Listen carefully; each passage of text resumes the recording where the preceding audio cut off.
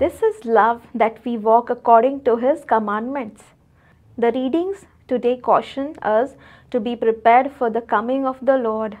One of the best ways to do so, as recommended by John, is to love one another as Jesus taught. To walk according to Jesus' commandments is to walk in truth and love. A prize for the most misused word today would probably go to love. From loving things to loving people, it seems everyone has their own way of expressing love. Yet, when we hear Jesus telling us to love one another as He loves us, there is no doubt. He has given clear signs of how He loves in the Gospel narratives.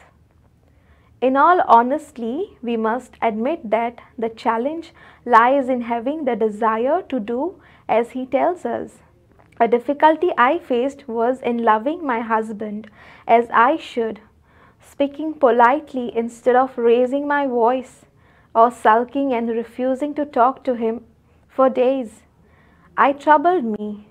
When he asked me to speak more peacefully, I would laugh. In His mercy, the Lord slowly taught me to love my husband with His perfect love and not my flawed love. "You are my friends if you do what I command you," is a constant reminder that enables me to obey the Lord joyfully and promptly. Fruit.